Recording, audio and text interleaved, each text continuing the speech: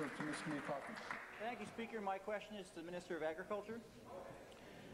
Farmers across Ontario become very frustrated with the government's seemingly unwillingness to develop regulations regarding neonicotinoid-treated seed that actually work on the ground.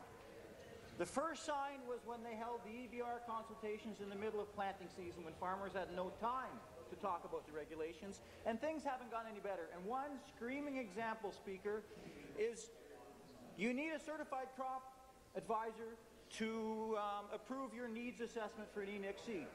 We agree with that. Farmers agree with that. But the crop advisor can't be affiliated with any company that sells seed. So the majority of crop advisors are now out of the game. People that farmers have trusted for years. Does the minister actually believe that these people aren't competent or independent? Thank you, Speaker. Thank you. Minister of Agriculture. Well, thanks very much, Mr. Speaker. Through you to my friend from Timiskaming-Cochrane. I want to thank him for his question this morning. As we do know, there is a legal case that is pending on the regulations, and I can't comment on that. But basically, Mr. Speaker, we've identified 4 contributing factors to pollinator health in the province of Ontario.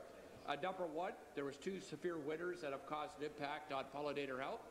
2, the fact is that there's a number of hives in Ontario that have been invaded by the varroa mite.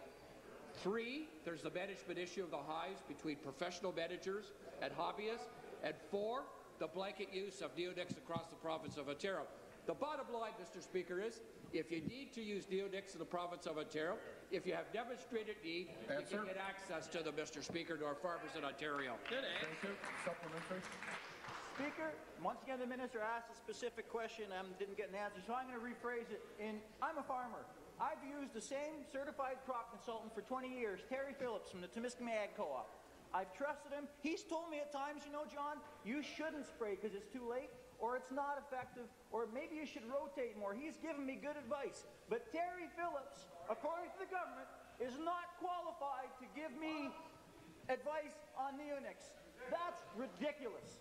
And I'm glad I'm a farmer to be able to say that, and the minister should take heed that a crop advisor is a crop advisor. They're certified, and if they're not certified, tell me why you don't believe in their certification. Thank you. You seated, please.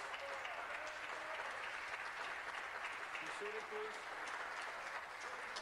Thank you. Speaker, member from Dufferin-Caledon come to order. Question.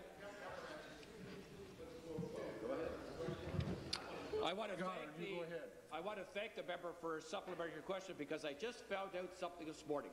The member from Timiskaming-Cochrane, the members from Timiskaming-Cochrane had this to say on May 7th to the Chatham Daily News. As a party, we believe there is room for more regulation. I've used neonics on my farm. They're very effective, but perhaps, Mr. Speaker, they were overused. Do we believe there should be stronger regulations? Mr. Speaker, he said yes. Thank you very much.